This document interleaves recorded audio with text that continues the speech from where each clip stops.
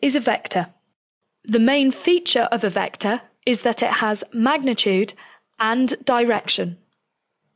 This particular vector can be written as A. Now, if this was in text, it would be a bold A. But because I'm using my handwriting, I can't do a bold A, so we underline it to show that it's a vector. It can also be written as AB. And we put an arrow to show the direction of the vector from A to B. It can also be written as a column vector. The column vector for this one is 3, 4, written like this, 3, 4. These numbers are positive because I went to the right and up. If I go to the left, the top number needs to be negative. If I go down, the bottom number needs to be negative. The magnitude of this vector is the length of it, and to work this out, I'm going to use Pythagoras' theorem. I can draw a right-angled triangle here. This length is 3 and this is 4. So I now know that the length is the square root of 3 squared plus 4 squared.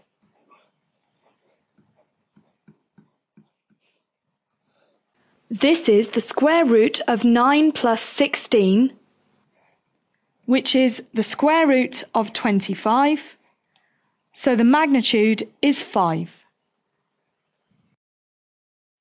Here are some questions for you to try. Press pause and write these vectors as column vectors. When you're ready for the answers, press play again. Here are the answers. Notice the use of negatives on these two. We can also see, looking at the diagram, that vector A and vector C are the same, and we can see this in our column vectors as well. They're both 3, 2.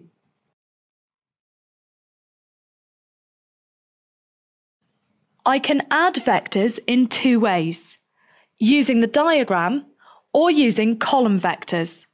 If I work out my column vectors for these two, this one is 3, 2.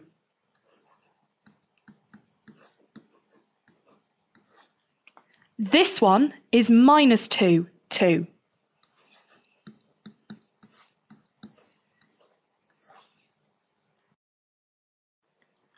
When I add two vectors together graphically, I draw them nose to tail like this. We can see that going from here to here and then to here is the same as going from here to here. This is called the resultant vector. I've drawn it in a different colour, but on an exam paper it would be shown with a double arrow. If I use the column vectors, I have 3, 2 plus -2, 2. Adding these two, 3 plus -2 gives me 1, and adding these two, 2 plus 2 gives me 4. So my resultant vector is 1, 4, and we can see that this is the same as the resultant vector on the diagram, 1, 4. Vectors can also be multiplied by a scalar. A scalar is a number. Graphically, I can see that if I multiply the vector A by 2, I get 2A. The vector A was 3, 2, and the vector 2A I can see is 6, 4. If I use the column vectors, I have the vector A, 3, 2, being multiplied by 2 to give me 6, 4. If we multiply by a negative scalar, we can see that it reverses the direction as well.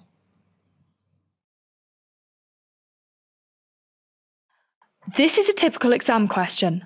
To answer this question, I need to work out what vector A plus vector B is as a column vector.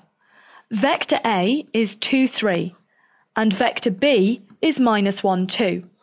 So my column vector is 2 plus -1, which is 1, and 3 plus 2, which is 5.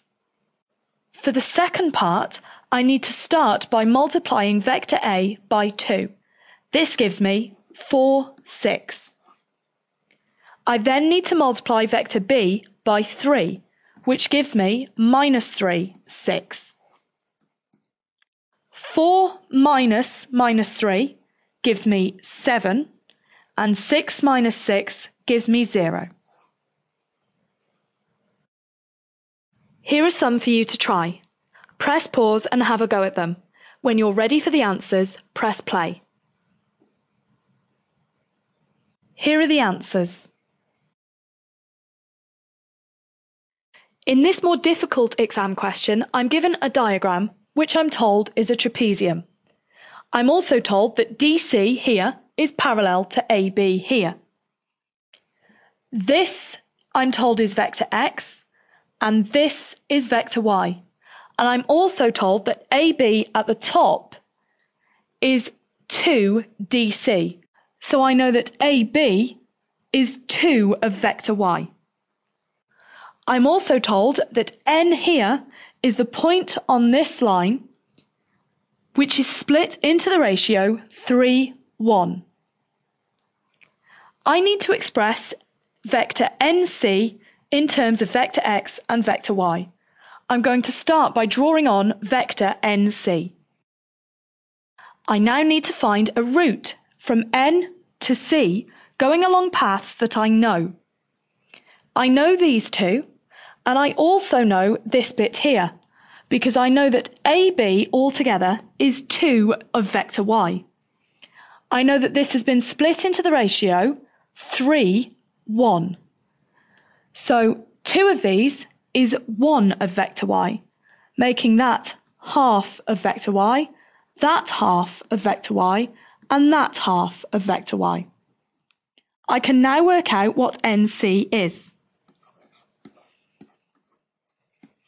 It's minus 1.5 vector y minus vector x plus vector y. I can now simplify this to get minus 1/2 vector y minus vector x. So vector NC equals minus 1/2 of vector y minus vector x. Here's a question for you to try. Press pause and have a go at it. When you're ready for the answers, press play. Here are the answers. A nicer way of writing this one would be vector x minus vector y. I'm going to show you how I got this answer. I'm looking for the vector AT. If I look at my diagram, I can see that to get from A to T, I can go from A to B and then from B to T. This will give me the resultant vector AT. So I now have that vector AT equals vector AB plus vector BT. To find vector BT, I'm going to use this information here. This is telling me that the side BC is split in the ratio 2 to 1. So BT is twice as long as TC. This tells me that this length here is 2/3 of the total length. So I now have that vector AT is vector AB plus 2/3 of vector BC. Vector AB is vector y. Vector BC is here. It's vector x minus vector y. So I have 2/3 of vector x minus vector y. I can now simplify this. I have vector y minus 2/3 of vector y, which gives me 1/3 of vector y, plus 2/3 of vector x.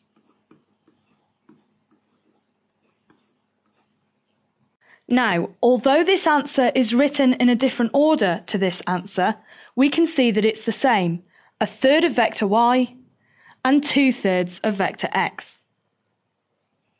Another way to get this answer would have been to go from A to C and then from C to T. You may have done this, but you should have the same answer. Here's a question where you're going to do part 1 and then I'm going to do part 2. Press pause and have a go at part 1 only. When you're ready for the answer, press play. I'm asked to find vector AN. If I look at the diagram, I can see that to get from A to N, I can go from A to B and then from B to N. So I have that vector AN is vector AB plus vector BN. I also know that N is the midpoint of CB. So the vector BN must be half of the vector BC. This gives me vector AN equals vector AB plus half of vector BC. I know that vector AB is vector X. So vector AB, vector X. I need to find vector BC. To get from B to C, I'm going to go from B to A and then from A to C. I know that vector AC is Y. I can now see that vector BC is minus vector X plus vector Y. So I now have a half of minus vector X plus vector Y.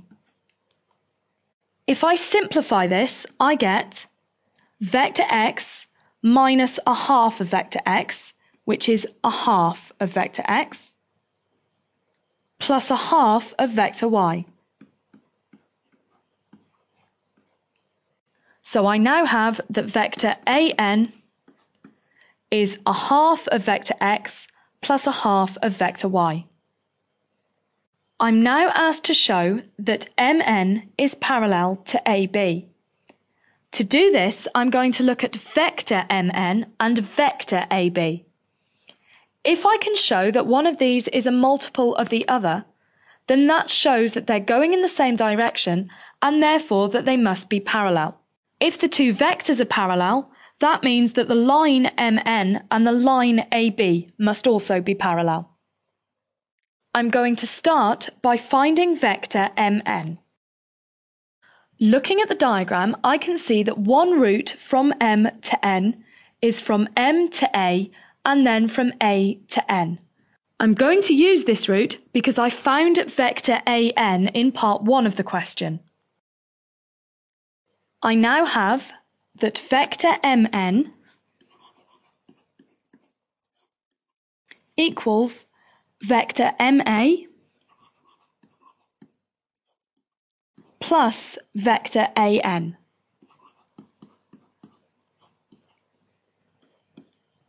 I know that vector AC is vector Y, and I also know that M is the midpoint of AC.